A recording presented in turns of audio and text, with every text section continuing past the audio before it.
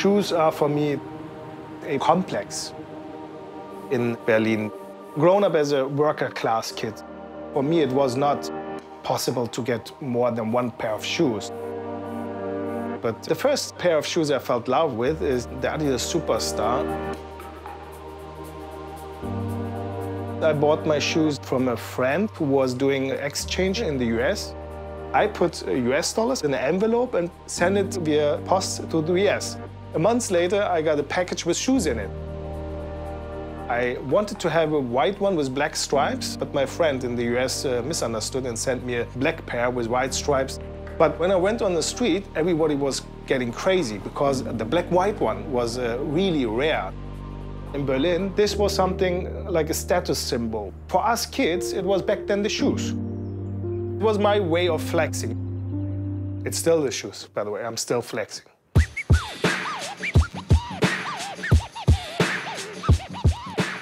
In Berlin, what they really pride themselves on are these vintage stores. It's almost a pride in buying something that nobody else has. You cannot think about German football without talking about Adidas and their innovation. And you cannot talk about German hip-hop culture without mentioning Puma. Not only because these brands are based in Germany, but also because they base their designs on the culture around them. In sneaker culture, brands could always rest on their laurels. Adidas and Puma have enough legacy models to fall back on, but they're innovating. They are going to challenge how you feel about the best footwear brand every year.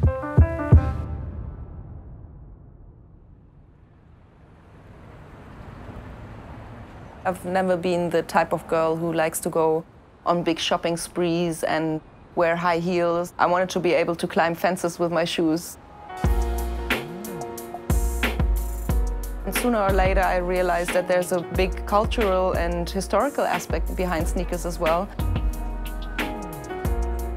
I'd never really thought about being a collector. I more got into it when I moved out of my parents' home with 150 pairs, and I realized, wow, okay, so this is quite a collection already.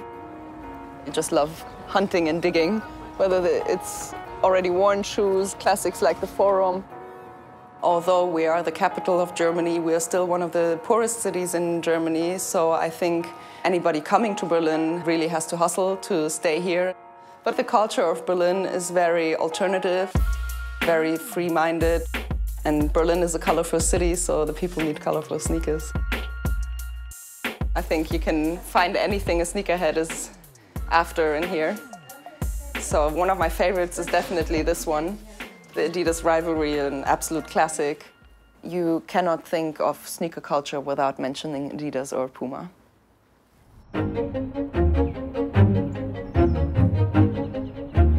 Two of the largest, most consistently relevant brands in the history of sneaker culture exist in the same small town in Germany. So when you think about what Germany has produced to sneaker culture, it's staggering.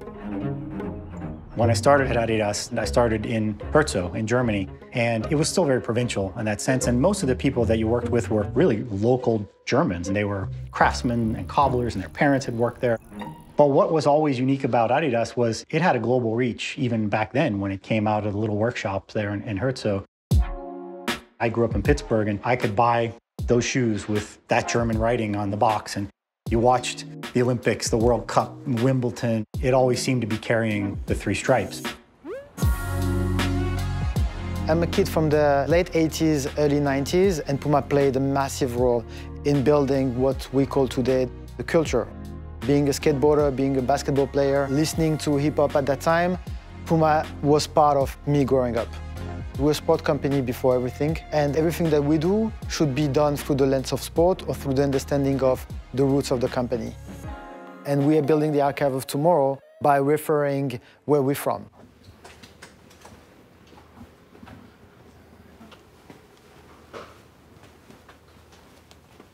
Nicht nur, dass ich jetzt seit über 40 Jahren bei Puma bin, sondern dass mir von Kindheit an Puma besser gefallen hat wie alle anderen Marken. Ich trage vom T-Shirt bis zur Unterhose bis zum Socken immer nur Puma. Trotzdem mein Vater ja jahrzehntelang bei Adidas gearbeitet hat und mein Vater hat es gar nicht gerne gesehen, dass ich eben Puma-Schuhe mit nach Hause gebracht habe. Aber für mich war festgestanden, eben ich bleibe bei Puma und möchte nicht die Schuhe von meinem Vater anziehen. When you buy a pair of Adidas shoes back in the day, you ask the question, what does this even mean? This word, is it a name? Where does it come from? But when you think about the brand itself, for me, it's much more about sort of the founder. It's about Adi Dassler kind of working with athletes. He was a creator. He was a designer. Die beiden Brüder Rudolf und Adolf Dassler waren sehr sportbegeistert und irgendwann kam ihnen die Idee, eine neue Schuhfabrik zu gründen.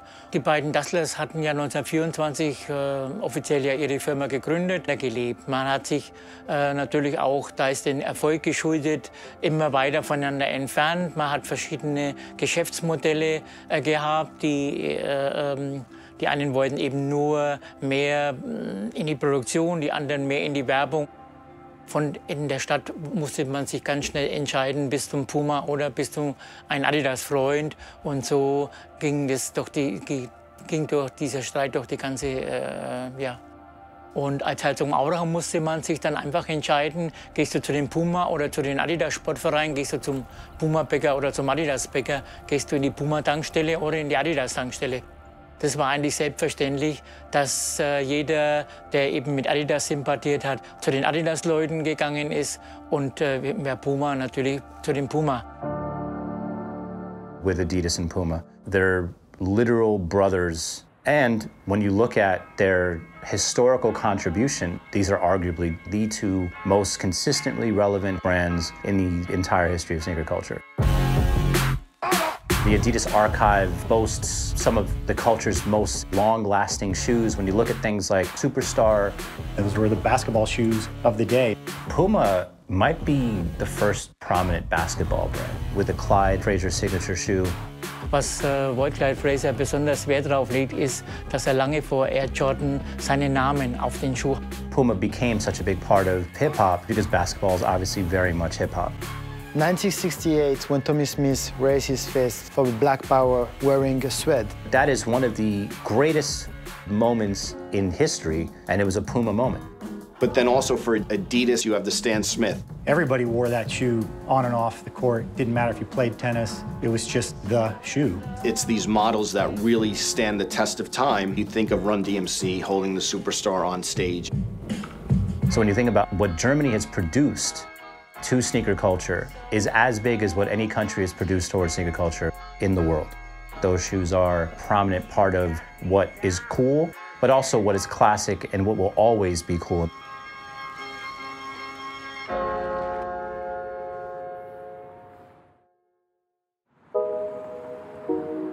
Many people know that Germany was divided in two parts, East Berlin and West Berlin.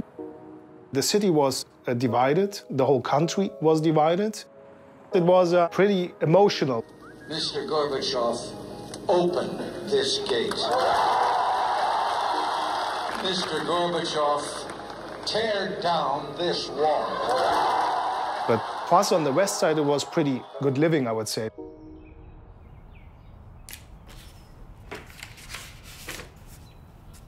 We were free. We were free to travel. We were free on TV. We had the possibility to watch MTV and to see all the stars we were knowing from the radio. All these people influenced us.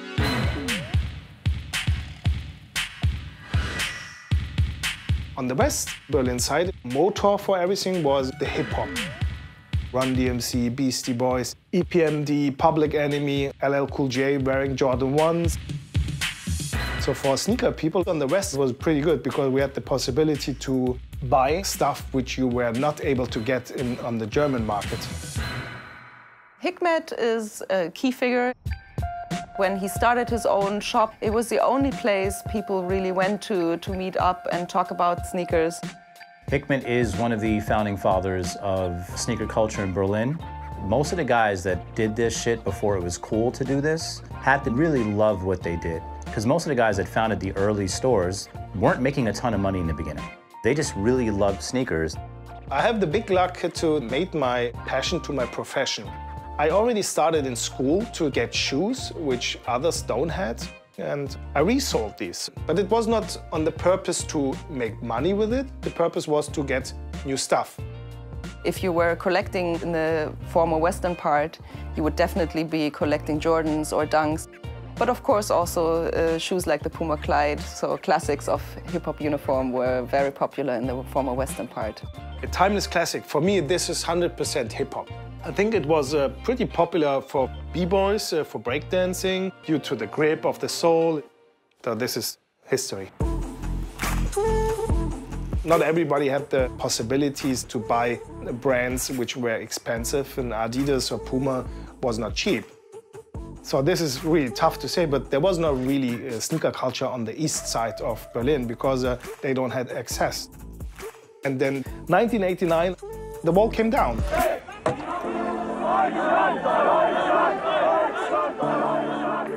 It was pretty interesting to see the difference between the taste of West Berlin people and East Berlin people. Imagine growing up in a place that you could only buy what was being made in that specific place. East Germany was only allowed to live through German products. You can still tell, though, that the sneaker culture in Berlin is still divided by the East and West. So the Eastern Berliners usually have a slightly different sneaker taste than the Western Berliners.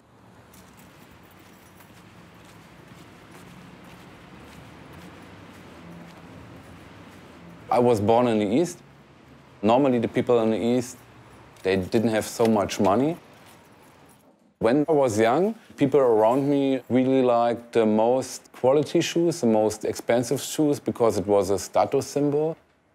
I think in the West you're really inspired by trends from the US, but people in the East are more inspired by soccer culture, more deep into running silhouettes, really deep into Adidas products. So it's different inspirations. Mark from Overkill is a former East Berliner who is giving the former Eastern Berlin sneaker culture a face. It's rare that a store's name actually defines what the store feels like. I have never seen that amount of colors per style in any store in any part of the world ever. And just the spray paint. Not just a section, but a shrine to spray painting in the middle of a sneaker store, and that be part of the signature. But when you travel through Berlin, you understand why. Because graffiti is a big part of Berlin culture. So the best products in the 90s, especially in the east of Berlin, are coming from Adidas, like the ZX series or EQT series. Puma and Adidas have a big impact here in Berlin because the east was more limited by German products, but the quality was really fine. Mark is also Mr. Equipment. I mean, he's mostly known for his extensive Adidas equipment collection. I got to look a little bit through his archive, and I have to say it's very, very impressive. Yeah, let me introduce. This is the Adidas EQT Guidance. This is one of the most popular shoes for me and for collectors around me, because this shoe stands for quality. Why the EQT was so popular. So one, it was an immediate status symbol for everybody that wore it. It was something that defined the market as one of the most expensive shoes that was available, but it was an excellent shoe to fight in. When you look at football culture in Germany, that became the fighting shoe of choice. It was a very stable shoe, it was lightweight, but it was also something that you looked good fighting in. In the district where I was born, in the east of Berlin, often I go to soccer games. And so for me, it was really interesting to see how's the outfit of the cool guys. Expensive shoes, nice leather jackets, especially the hooligan culture for a young boy like me was really, really crazy. With this shoe, I do a lot of parties. I visit a lot of soccer games and sometimes also some fights. You never know.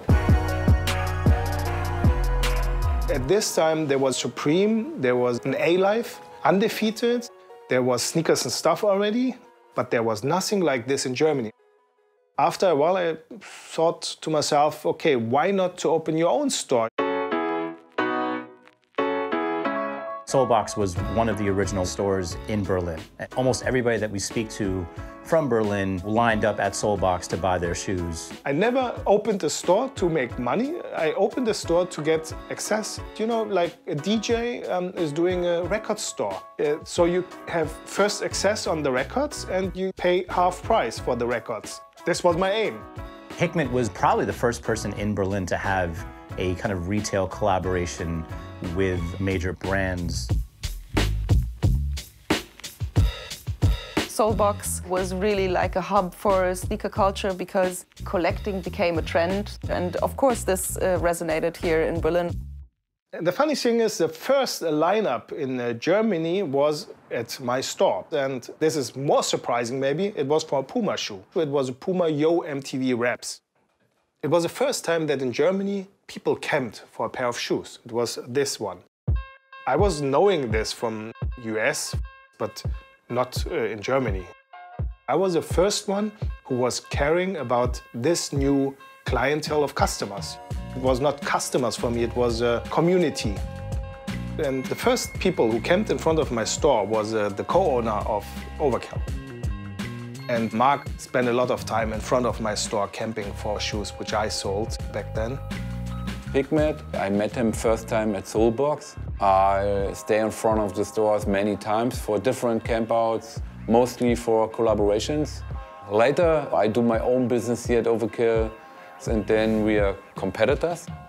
Overkill was growing more and more from year to year. The sneaker hype is going bigger and bigger. They create limited products, shop collaborations, artist collaborations. 10 years before, you have a limited release every 2 months. Now we have 5 limited releases every week. Everything changed. This one was here somewhere, let me check. All this stuff was really good organized in the garage. So I had it alphabetically, so starting at Adidas, going up to Vans. If you had more than 5 pairs of sneakers, you used to be looked at as strange. Everyone who was into sneakers built their outfit from the feet up. I think we were waiting for pop culture to catch up. What we've seen the last years is there's an intersection between sport, music, and fashion. Puma created the lifestyle category in general because everybody else was developing sneakers and footwear to perform, but Puma was the first brand to have the angle of fashion and style. Approaching a partner starts with the fact that we are interested in the creative world. Now we have Rihanna designing fashion product with a sport company. The Rihanna collection was such a smart collaboration and it did so well for them. She knows exactly what she wants, down to the execution. We believe in open source, which is having a perspective of humility, that we don't know everything and we want to collaborate with the greatest minds in all different industries. And that relates not only to sport, but it relates to culture. I mean, Adidas is the home for the Yeezy brand, Pharrell's brand, recently signed Beyonce. I mean, you have to bring up Kanye. It's been an incredible learning for our brand on how you collaborate. You know that you need to take a back seat and really hand over the steering wheel to the person who's the most creative in the room, and that, in many cases, is our friend Mr. West. The Yeezy stuff continues to confuse and befuddle, and that's great. It's what it should do. It's something we couldn't do alone. Kanye West shoes do not often look like anything else in the Adidas line. He has been allowed to work with their designers to create something completely new to this world. Collaborations for us are a way to bring the outside in.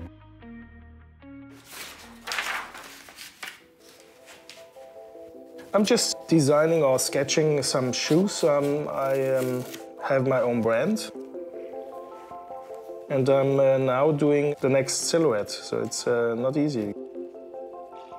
It's pretty difficult to have an own shoe brand, to be true. We opened Soulbox with imported stuff, but with limited stuff. It was pretty successful. I've done lots of collabs with all the brands, but I had a personal reason to quit the store. My dad had a heart attack. So I thought to myself, okay, you know what? Let's quit it. But you know Rocky III, Eye of the Tiger? I still had the Eye of the Tiger. So my wife and my kids said, do it. And I opened my own brand. So Puma was pretty loyal to me. After I left Soulbox, I had the possibility to make again a shoe. By the way, greetings to Yassin. They saw that one of the most popular suedes were made by me. And so I got the chance to the anniversary to do my own suede under my new brand, Sonra. I'm grown up with these brands. These brands are the reason why I done my own brand, because I still love to wear Puma, I still love to wear Adidas. Nothing changed.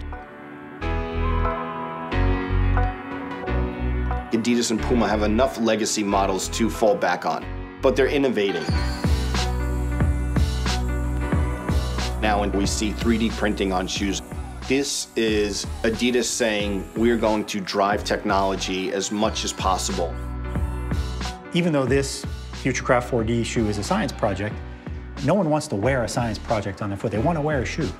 The thing I love about this is the technology is rocket science, but the end result is something familiar, wearable, and yet somehow still exciting and modern and new. When you think of the fact that some of the most impactful brands in the world, some of the greatest technologies in footwear are coming from small towns in Germany, I think it gives you a lot of understanding of just how big the culture is and how important some of these brands are. Adidas and Puma as German brand, I always saw it global. And you know, we are living on one planet. The biggest thing what I love on sneakers is it's uniting people all around the globe. So I have friends in Asia, I have friends in the US, I have friends in Europe. And you know what? We don't talk about politics, we're talking about shoes.